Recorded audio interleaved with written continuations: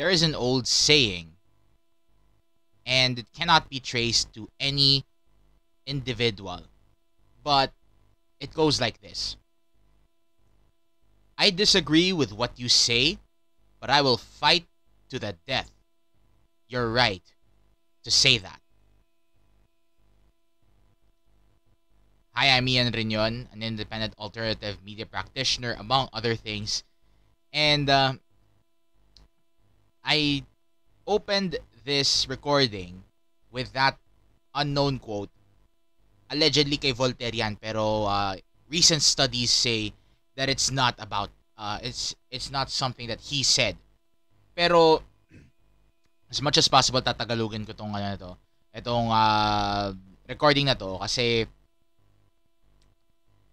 medyo na tatanga ako dun sa sinabi ni Rendon Labrador eh.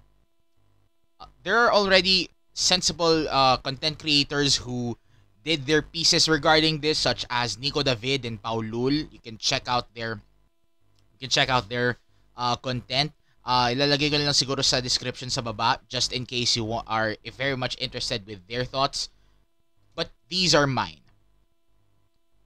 Una sa lahat, I had the opportunity to serve my country, to serve our country. And one of our mandates is to serve and protect the Constitution. One of the provisions of the Bill of Rights, which is the third article of our current Constitution, is the freedom of speech and the freedom of expression. Now, itong si Rendon, sinabi niya na walang karapatan ng mga estudyante na mag-voice out dahil estudyante pa sila.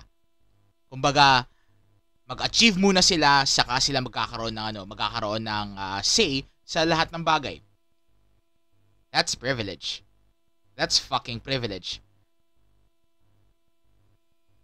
I am not serving just because of some privileged, spoiled brat. And besides, parang muscle lang yata ang ine-exercise ng taong ito. Pero yung utak wala. It should be a balance, actually. Mens sana in corpore sano. A healthy mind in a healthy body. You cannot disregard one for the other. Honestly, I have to shape up my body as much as I have been shaping up my brain for years and years and years. But at the same time, hindi ibig sabihin nito puro reps lang sa gym ang gagawin mo. Ano yun? Ulitin mo, hindi ka nag-iisip kung tama ba yung ginagawa mo o mali. 'Di ba? Anyway, it just nakakadismaya lang na may mga ganito pa ring mindset ang mga Pilipino na porket nagrarally sila they're causing trouble. Honestly, they do at times. They really do. And to the inconvenience of other people, but then again, it's their constitutional right to say it, and as someone who has been involved in protecting that constitution, I would let them. Kahit na medyo questionable yung yung mindset nila. Bakit? It's their right to do so. You cannot just curtail their expression dahil lang nakabalandra sila sa kalsada and all that shit. Sure, it's inconvenient. Even I would be inconvenienced. But as much as possible, I would try to understand where they're coming from. Ito rin yung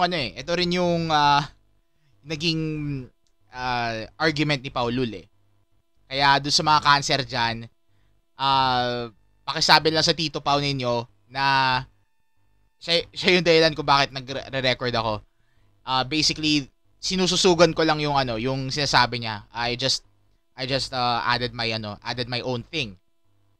Pero nakafocus ako dun sa sinabi niya na uh, sinabi ni Rendon na wala silang karapatan dahil estudyante pa lang sila, palamunin pa lang sila. So what? I mean, by the moment they were born, they already have their inherent rights to speech, expression, and all that shit. Sure, not yet formed. Sure, hindi pa ganun ka formulated yung nila, yung utak nila. But still, they can still speak. If they're corrected, we only hope na i-apply yun ng mga bata. But we're not going to let them we're not going to shut them up. Aside from serving my country, I'm also someone who teaches and teaches college kids for that matter. Minsan medyo naano din ako sa mga estudyante ko eh. Minsan na questionable din yung mga sinasabi nila or yung mga sinesend nila na mga inputs nila kasi nagpapa-assignment din ako sa kanila. But I understand where they're coming from. Honestly, kung magiging judgmental lang ang mga tao, I am privileged kasi I am airing out these sentiments with the latest technologies. Pero paano yung mga tao na walang ganito? Na hindi nakakapag sabi ng mga bagay-bagay dito sa YouTube, dito sa social media. Paano sila? 'Di ba? Let's try to be compassionate. Let's try to understand where people are coming from. Vigilance and kindness is something that we need right now. Not discord. Not division. Not it's sorry but I'm just at a loss of words. It's just 7 in the fucking morning and I'm already at a loss of words. Pero honestly, mga kababayan, let's let them say something. Baka naman may sense naman talaga. Kung wala man, at the very least, let them. Okay? Hindi porket tumutulig sa ka o sabihin natin sumasalungat ka o ayaw mo sa sinasabi ng mga tao na naririnig mo, patatahimikin mo sila. Whatever happened to listening to the other side? Whatever happened to being compassionate? Whatever happened to doing things for the common good and promoting the common good even if it means taking to the streets?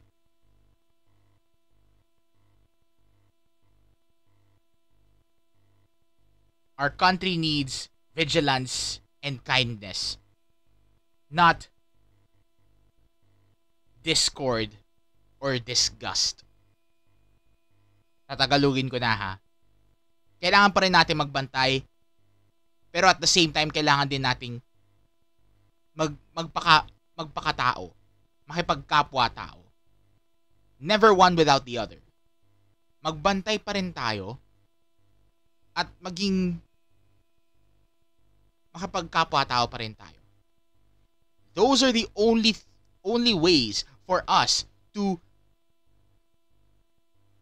unite through radical charity. And I guess yun lang naman ang ang masasabi ko at this point.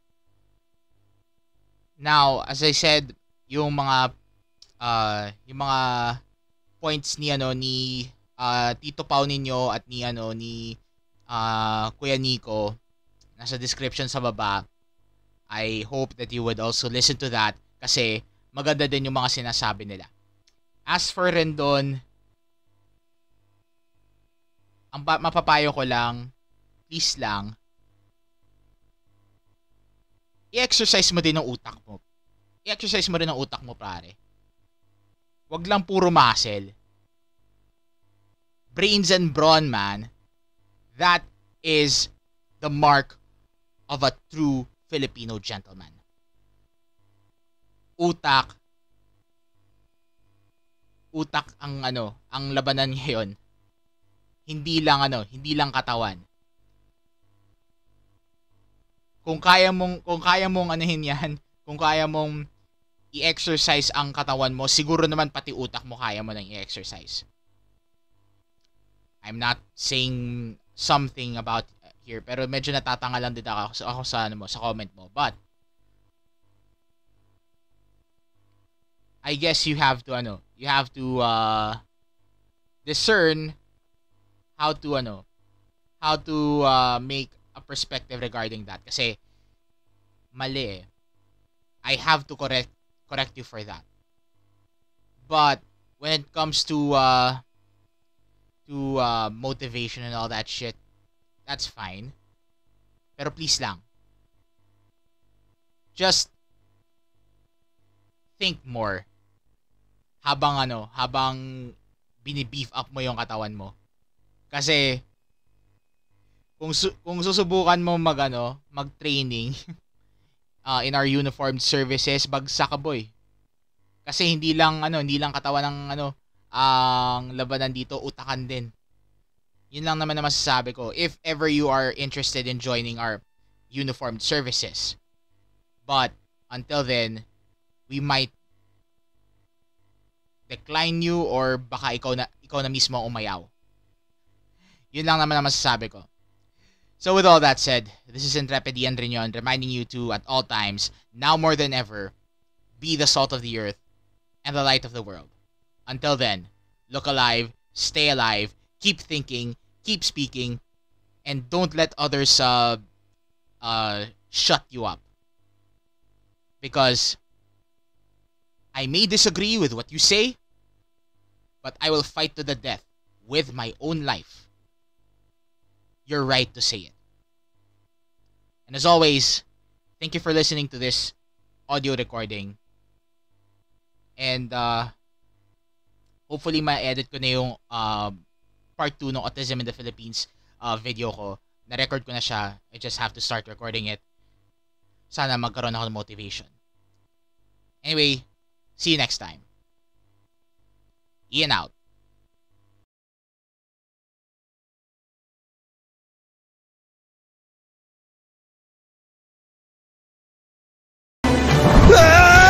Sex! 俺はセックスをするんじゃねえ！俺自身が真のセックスになるんだ！セックス！やめろ！たけしお前これ以上は体力が持たない！いや俺はセックスになる！絶対にセックスになるんだ！セックス！セックス！やめろ！死んじまうとたけし！おめえ命が尽きてもずっとセックスができるんだろうが！うるせえ！俺は死んだってセックスをするんだ！うわー